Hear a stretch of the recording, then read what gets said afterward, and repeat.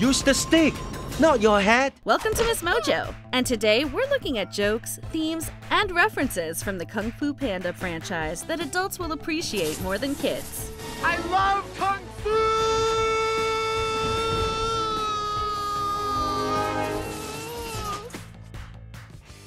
Fu! Number 10. Furious Animal Styles. Kung Fu Panda franchise. In a world populated by animals, it's no coincidence that 5 of the most fearsome Kung Fu warriors are a tiger, a crane, a monkey, a viper, and a mantis. Tigers, you need more ferocity. Monkey, greater speed. Crane, height. Viper, subtlety. Mantis, Master Shifu. What? Each member represents a different animal style in Chinese martial arts, although the Furious 5 deviates slightly from the traditional 5 forms. Full split in one night. It takes years to develop one's flexibility, and years longer to apply it in combat. While tiger, crane, and snake are among the main styles in Yin Kung Fu, monkey and mantis serve as alternatives for leopard and dragon. Kung Fu Panda still cleverly works this into the plot, with antagonist Tai Lung being a snow leopard, and his name translates to Great Dragon in Cantonese. Of course, it's Po who proves himself to be the dragon warrior. Yes, bear is also an animal style. You're bluffing! Shifu didn't teach you that. Nope. I figured it out. Skadoosh. Number 9. Where the Egg Comes From. Kung Fu Panda 2.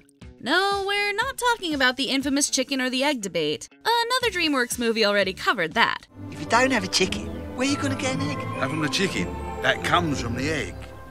Yeah, but you have to have an egg to have a chicken. Yeah, but you've got to get the chicken first to get the egg. When we first met Mr. Ping and Po, kids might not have asked how a goose can bring a panda into the world. Adults did, however. Roger Ebert even made that the headline of his review for the sequel, which reveals why Po and Mr. Ping don't exactly look alike. I just found out that my dad isn't really my dad. Your dad, the goose. That must have been quite a shock. Before Mr. Ping addresses the elephant, or panda, in the room, he tries to tiptoe around Po's question with a lesson on goose anatomy. While Mr. Ping explains that geese lay eggs, he spares Po the specifics of where the egg comes out. Baby geese come from a little egg. Don't ask me where the egg comes from. Dad, that's not what I meant. Cheeky jokes aside, the film handles adoption in a surprisingly mature, touching way. Number 8. Can't Avoid Destiny. Kung Fu Panda. Grandmaster Oogway is full of knowledge, with some tidbits of wisdom being even more insightful than you might initially realize. An early example is when Oogway tells Master Shifu, "One often meets his destiny on the road he takes to avoid it." It might sound like something from a fortune cookie, but Oogway actually foretells the future with this layered line. After Oogway has a vision that Tai Lung is coming back, Shifu sends a messenger bird to increase security. You doubt my prison security? Absolutely not. Shifu does. I'm just the messenger.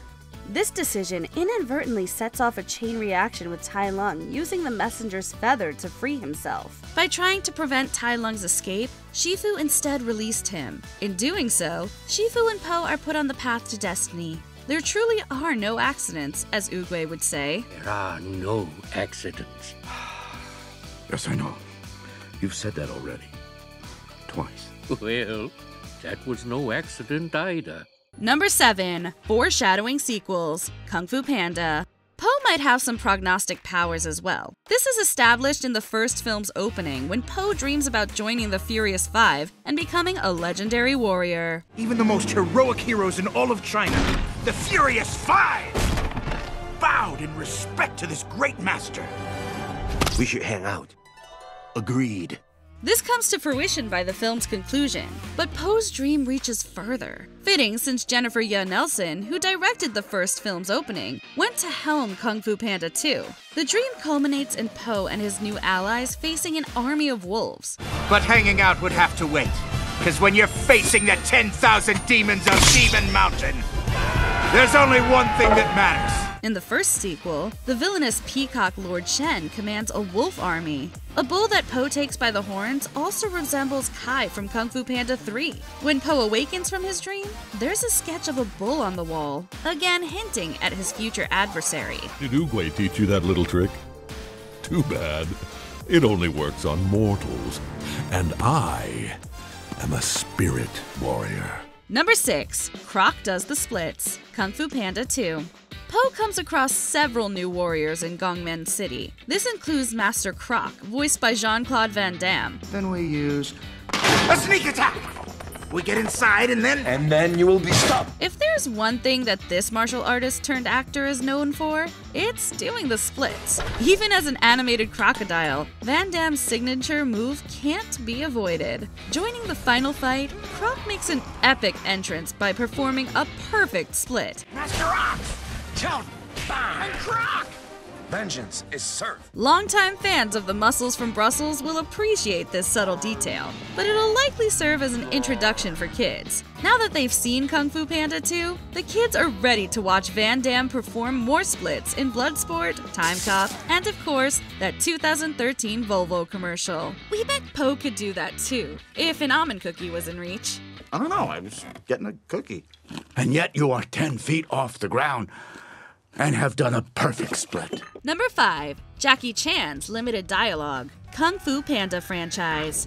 The Kung Fu Panda movies are stacked with top-tier voice talent, with some actors coming from martial arts backgrounds. Viper's a snake, which can be very deceiving. She seems quite lethal, but she's actually quite sweet. I'm afraid we were a little hard on him last night. Lucy Liu, who voices Master Viper, grew up studying Kali Eskrima Silat. Michelle Yeoh, the voice of Soothsayer, has been performing her own stunts for over 30 years. Arguably, the franchise's most iconic martial arts star is Jackie Chan, who voices Master Monkey. Jackie Chan as Monkey. We should hang out. For such a big name, Chan has surprisingly few lines throughout the series. Kids probably won't see the irony in this, although adults are surely thinking, man, it must have been a quick day in the recording booth for Jackie. They'd be correct. For the first film, it's been said that Chan recorded his lines in just 5 hours. That includes the Mandarin and Cantonese dubs. I use comedy with my Kung Fu together. I think it's really good for me. Number 4. My Dumplings. Kung Fu Panda 3. If you thought that Po touching upon his tenders was explicit, just wait until the third movie. My tenders. Arriving in the Panda Village, Po and his adoptive father are bombarded with questions. The panda cubs are especially curious about Mr. Ping's physical features, from his beak to what lies below the apron. When Mr. Ping brings up his dumplings, adults are inclined to ask, wait, do birds even have? What kind of panda are you? You have a funny neck. I'm not a panda at all. What's that? My hat. What's that? My beak. What's that? My wing. What's that? My dumplings. Before you can complete that question, we quickly see that Mr. Ping was talking about the literal dumplings by his feet. Oh, wait, kid. Here's I packed your chopsticks. This reveal keeps the film in PG territory, but just barely. And for those curious about the goose reproduction system, they do have bean-shaped dumplings within the body cavity, creating spermatoza and male hormones. Fascinating. Number 3. Classic martial arts movie inspiration. Kung Fu Panda. The title might be a little silly, but you can tell that the filmmakers possess a serious love for Kung Fu. You are free to eat. Am I? Are you? A few moments even echo classic martial arts movies. 1979's The Fearless Hyena stars Jackie Chan as Xing Lung. In one of the film's most colorful fights, Xing Lung attempts to chow down while his master blocks every bite with a pair of chopsticks. This mix of action, slapstick, and cuisine mirrors Po and Shifu's chopstick battle. Po's story also shares similarity to 1978's Circle of Iron, in which a martial arts tournament is held to see who is worthy of possessing a Book of Enlightenment. Like the Dragon Scroll, the book contains no words, only the reader's reflection, revealing where enlightenment comes from. When they fling it open in blazing expectation of finding all the answers to all life's questions, what do they find? Themselves. Number 2. Mantis the Virgin. Kung Fu Panda 2. Seth Rogen rose to fame playing Cal in The 40-Year-Old Virgin. That makes so much sense, man. Look, he's a virgin. You guys are hilarious. All right. In Kung Fu Panda 2, Rogen's Mantis finds himself dealing with the same issue as Steve Carell's Andy. Kind of. Sensing the end is near, Mantis expresses regret that he never settled down with a girl who could eat his head. It's slightly less gross than it sounds. Honestly, guys, I never thought I'd die like this. I always thought I'd meet a nice girl and settle down, and then she'd eat my head. So sad. When Mantis is mate, it's not uncommon for the female to bite into the male's head. The female might not always consume her mate's head. Once she goes for the head, though, it's hard to thwart the chemistry at work. The male doesn't need a head to finish anyway. Since Mantis still has his head, it's safe to say he's never experienced sexual cannibalism, as it's called. Who's having daddy issues? Man, I'm so lucky. I don't have any problems with my dad. Maybe it's because Mom ate his head before I was born. Before we continue, be sure to subscribe to our channel and ring the bell to get notified about our latest videos. You have the option to be notified for occasional videos or all of them. If you're on your phone, make sure you go into your settings and switch on notifications. Number 1. Panda Massacre. Kung Fu Panda 2. He would be defeated by a warrior of black and white. The young lord set out to change his fate. Late parents are par for the course in animated movies, but Po's mother is just one victim in an even larger tragedy. Believing that a panda will bring about his downfall, Lord Shen aspires to wipe out the entire species. Watching Shen execute his devious plan, it's hard for adults not to think of ethnic cleansing and genocide. One panda lives. That does not make you right. You're right. Being right makes me right. Then I will kill him.